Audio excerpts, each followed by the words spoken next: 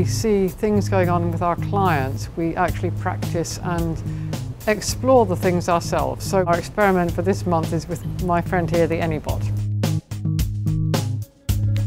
The Anybot allows us to interact. It's a sort of version of a video conferencing facility, but this is a mobile device being controlled remotely from somebody working from home or in a remote location.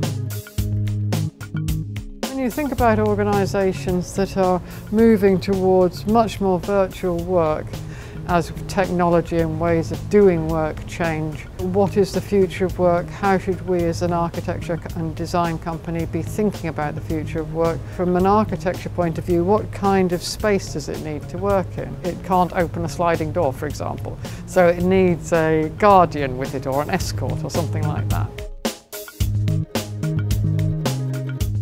This particular type is just one of these many sorts of robots that are coming into the workplace. The robotics, the artificial intelligence, which are going to have a huge, huge impact quite rapidly on the way we do work.